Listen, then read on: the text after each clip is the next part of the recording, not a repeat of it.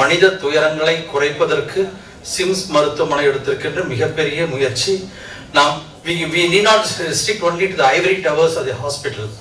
With SIMS hospital, we should also go to the field and work for the people.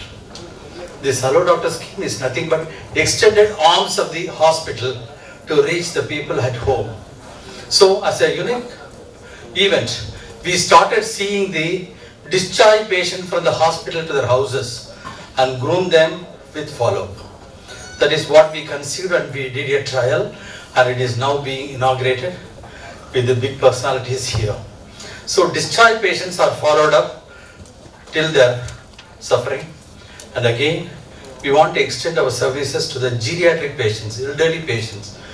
Actually in India, the second state which has got more than 60 years people living is next to Kerala is Tamil Nadu, and Chennai it is highest.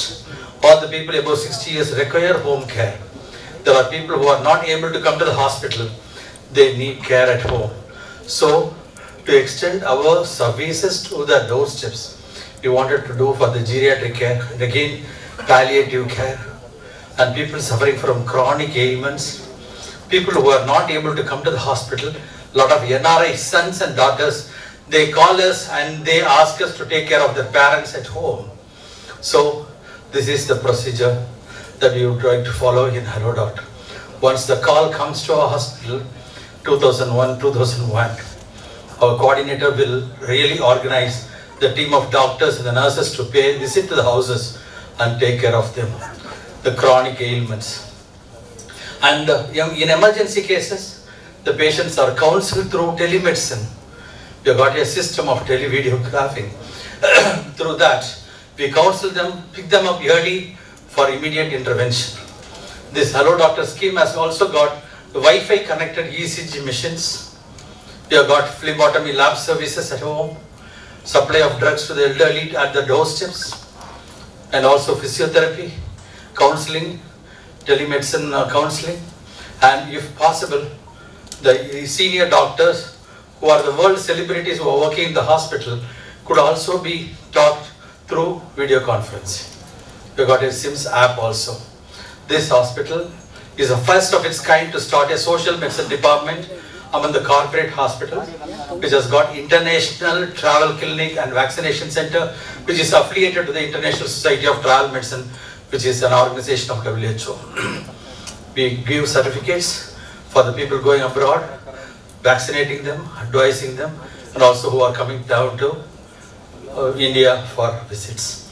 So I would like to request you all to really propagate this idea of Hello Doctor scheme, to reach out the people who are suffering at home, and we can extend this expertise to their doorsteps. And this is going to be a showcasing model for the entire country, and I wish this program will be a great success in alleviating human suffering with the support of all the media, the experts available here. Thank you very much for coming. Thank you so much. இப்போ முதல்ல நம்ம doctor குஹானந்தம் sir வந்து சொன்னார், பரவலாக வந்து என்னென்ன துறைகள்லாம் இதில் involve ஆக போகுதுன்னு சொல்லிட்டு ஒரு ஸ்பீச் கொடுத்தாரு. இப்போ நம்ம சர்க்கரை நோய் துறையில் வந்து இப்போ ஆல்ரெடி சார் சொன்ன மாதிரி ஒரு 35 லட்சம் பேர் வந்து சுகர் இருக்குது, பிபி இருக்குது, வீட்டில் போய் இப்போ கண்டறிஞ்சதை சொன்னார். அதே மாதிரி இப்போ தனியார் துறையிலேருந்து இப்போ நாங்கள் ஈடுபாடு எடுத்து இப்போ இந்த ஏரியாவில் இருக்கிறவங்க சுற்றி முற்றி இருக்கிற மக்கள், அப்புறம் எங்கள் ஹாஸ்பிட்டல் ஆல்ரெடி அட்மிட் ஆகி போனவங்க, அப்புறம் வயதானவர்கள், இவர்களுக்கெல்லாம் வந்து யாராருக்கெல்லாம் தேவைப்படுதோ சர்க்கரை நோய், ஹார்மோன் சம்மந்தப்பட்டது, தைராய்டு, இந்த சம்மந்தப்பட்ட துறையில் என்னென்ன மருத்துவ உதவி தேவையோ அது நேரடியாகவும், அப்புறம் வீடியோ கால் மூலமாகவும், அப்புறம் எங்கள் டாக்டரே போய் நேராக பார்த்து தேவையான மருந்து கொடுக்குற மாதிரியும் ஏற்பாடு பண்ணுற ஒரு பிளான் இருக்குது. இது வந்து சர்க்கரை நோய் துறை பொறுத்து. அதுக்கப்புறம் வந்து கார்டியாலஜி, கைனகாலஜி, நிறைய துறைகள் இருக்குது. சம்மந்தப்பட்ட மருத்துவர்கள் பேசுவார்கள். வணக்கம். தாய் சேய் நல மருத்துவ பிரிவிலிருந்து நான் பேசுகிறேன். இப்போ ஆன்டினேட்டல் கர்ப்பகாலத்தில் அவங்க வந்து மாதத்துக்கு ஒரு தடவை ஹாஸ்பிட்டலுக்கு வந்து பார்த்துட்டு போகிறாங்க. அது நடுவில் அவங்களுக்கு ஒரு ஃபாலோ அப் இருந்ததுன்னா நாங்கள் வந்து அந்த ஹலோ டாக்டர் ஸ்கீம் வழியாக போய் பார்ப்போம். அவங்களுக்கு வேண்டிய பிளட் டெஸ்ட்டு அதெல்லாம் பண்ணுறது அவங்க வீட்டில் போய் பண்ணிட்டு வருவோம். அவங்க ஸ்கேனுக்கெல்லாம் டேட் இம்பார்ட்டண்ட்டாக அதெல்லாம் கைட் பண்ணி அவங்கள எண்ணிக்கு வர சொல்கிறது, வந்து பார்த்து அதெல்லாம் செக் பண்ணுறது. பேறு காலம் ப்ரெக்னென்சி டெலிவரி அப்போது ஹாஸ்பிட்டலில் டெலிவரி ஆகிட்டு அதோட ஃபாலோ அப் ஃபஸ்ட்டு 42 days ரொம்ப இம்பார்ட்டண்ட் டைம். அந்த டைமில் வந்து எக்ஸ்டெண்டட் கேர் ஹாஸ்பிட்டலில் 3 நாள் தான் இருப்பாங்க, அதுக்கப்புறம் அவங்க வீட்டுக்கு போயிடுவாங்க. அது எப்போ சில பேருக்கு வந்து ஒரு 5 நாள் இன்ஜெக்ஷன் போட வேண்டியிருக்கும், சில பேருக்கு வந்துட்டு 2 வாரம் கழிச்சுட்டு பிளட் டெஸ்ட் பண்ண வேண்டியிருக்கும், சில பேருக்கு 2 வாரம் கழிச்சுட்டு பிபி பண்ண வேண்டியிருக்கும். இதெல்லாம் வந்துட்டு அவங்க ஹாஸ்பிட்டலுக்கு வர வேண்டாம், அதுக்கு பதிலாக நாங்களே எக்ஸ்டெண்டடாக அவங்க வீட்டில் போய் பண்ணலாம். அதே மாதிரி கைனகாலஜிக்கல் சர்ஜரின்னு எதாவது பண்ணோம்னா சர்ஜரி முடிச்சுட்டு 2வது நாள் இங்கேருந்து வீட்டிலேருந்து டிஸ்சார்ஜ் ஆகி போயிடுறாங்க இங்கேருந்து ஹாஸ்பிட்டலேருந்து. அவங்களுக்கு 1 வாரம் கழிச்சு இல்லை 2 வாரம் கழித்து வீட்டுக்கு போய் பார்க்கணும், ஃபாலோ அப் பண்ணுறது, அந்த மாதிரி ஒரு என்ன எக்ஸ்டெண்டட் ஸ்கீம். அதாவது ஹாஸ்பிட்டலில் இருக்கிறது ரொம்ப குறைஞ்ச காலம், பட் அதோட எக்ஸ்டெண்டட் ஸ்கீம் வந்து ஒரு 2 மாதம் வரைக்கும் நாங்கள் ஃபாலோ பண்ணி அவங்கள ஒரு நல்ல நார்மல் ஹெல்த்துக்கு எடுத்துகிட்டு வரது எங்கள் டிபார்ட்மெண்ட்டோட work. Scan is not possible at home because scan has to be done in one place where the PNDT Act certificate is given. We cannot shift the scan machine. If it is possible for rural areas? No, in any place the PNDT certificate is given by the government to keep the scan in one place and take the scan.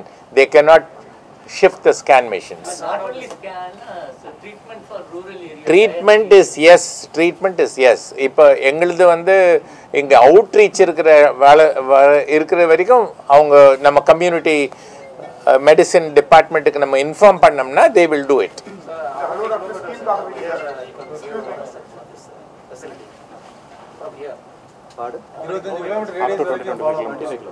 Say up to 25 kilometers we'll be able to do it.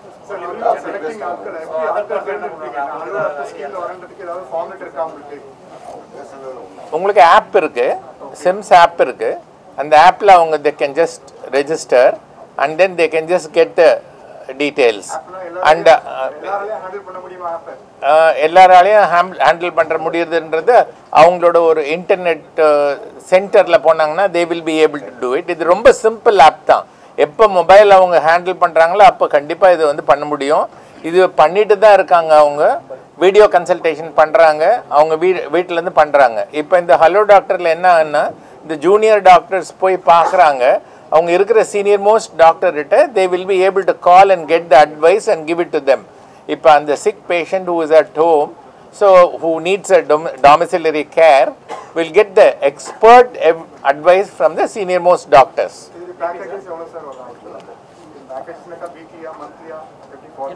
It depends upon the patient's need.